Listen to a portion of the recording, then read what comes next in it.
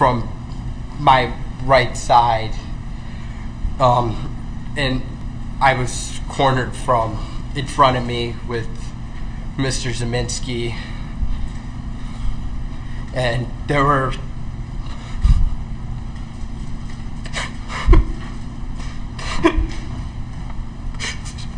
three people right there. Take a deep breath, Kyle.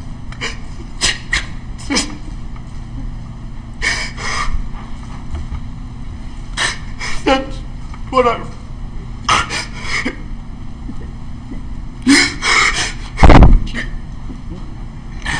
that's where I run. We're gonna just take it. Time for our break anyway. You can.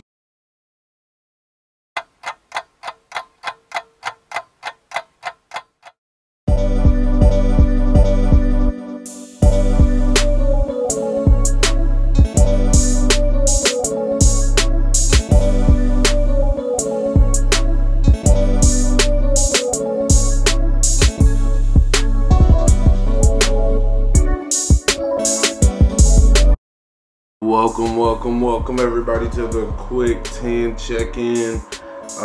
Right away, I just want to talk about Kyle Rittenhouse. I can't even believe this guy. The judge is on his side. The judge is 100% on his side, and unfortunately, I don't see Kyle getting any jail time. Of course, there is going to be uproar if he does not get jail time, but I don't see him getting more than 3 to 5 years. Like, I don't at all. And I'm actually in, I'm actually in Milwaukee, Wisconsin. He was in Kenosha, Wisconsin, which isn't maybe more than 2 hours from here. They drove from Kenosha to Illinois, which is about 3 hours. Hold on, I actually took the calculations. I have the correct calculations here. 3 hours and 18 minutes on the highway, 3 hours and 38 minutes on the street. That's Illinois to Chicago. So you're trying to tell me that you took your child 4 hours away and just dropped them off and didn't want to like check with the parents and see what was going on, but can you take me to Sally Mae's house in Illinois? And there's no way that even the mother can say that she didn't know that this was happening, because this was literally on the news. This was literally something that was planned to happen. Like, this was not something that, you know, just randomly happened. This was something that was planned to happen, much like all of the other riots and things of that nature. The kid was walking around, the firearm that he was using was not even legal. First of all, I just want to say, if this man was black, he would have been shot at the protest. There would be no trial. There would be no crying like a little bitch. There would be none of that shit. Like, he would have been dead if he was black. And I don't want to make this about race, but if he was black, he would have died. He would have 100% been killed already.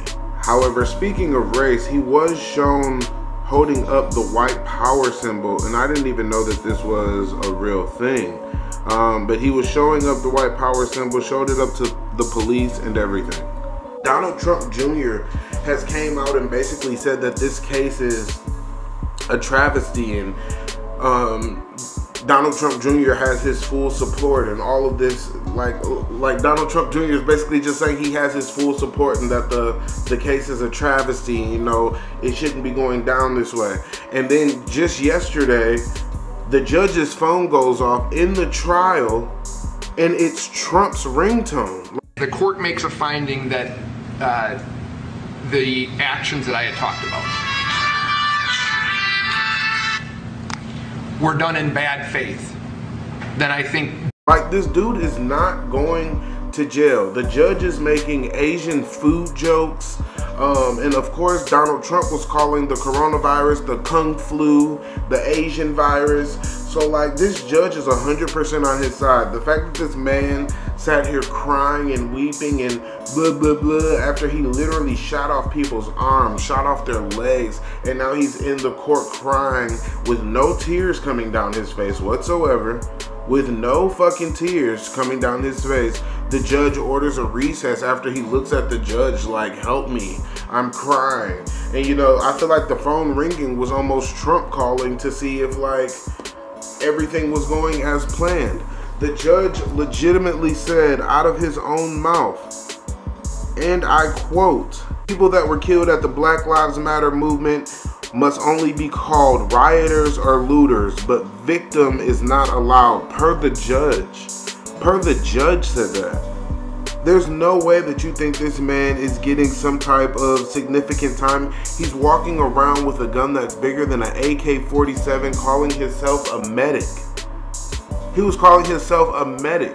He's holding up pictures with the white power symbol, and I didn't even know what this thing was. I thought it was something that was just kind of new and something that kind of just came about, but apparently this white power symbol is something that's been around for many, many generations.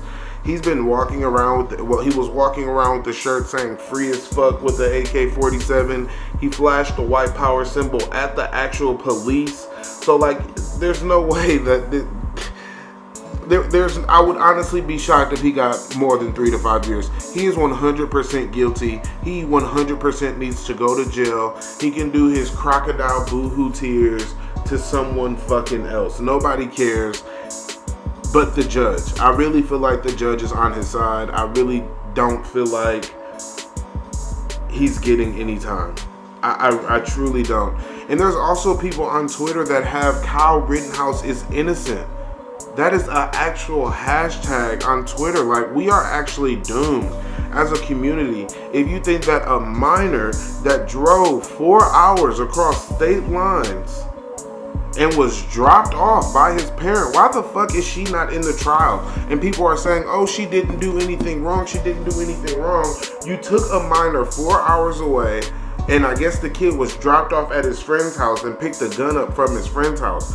But you're just taking your kid to random people's houses with guns that you don't really know of that have guns? Like, I've had a friend that lived in West Bend, and West Bend is only 30 minutes from where I am in Milwaukee. It's only like 30, 40 minutes away. My mom had to meet their dad, their fucking mom, their mom's boyfriend, and they had contact numbers for everybody. So you're telling me that you just dropped your kid off 4 hours away with no contacts, no information of what was going on, and you knew that there was a Black Lives Matter protest going on, because again, this was not something that just happened last minute or that was just randomly planned. This was something that was planned and everybody knew was taking place. So the fact that she drove him there, she's just as guilty because she knew exactly what was taking place. I'll definitely be here to give an update on the verdict because this is just absolute madness. I'm really hoping they give this guy more than 3 to 5 years, but I honestly don't see it. They're probably going to give his bitch ass probation. That's all I have for you here on the Quick 10 Check-In.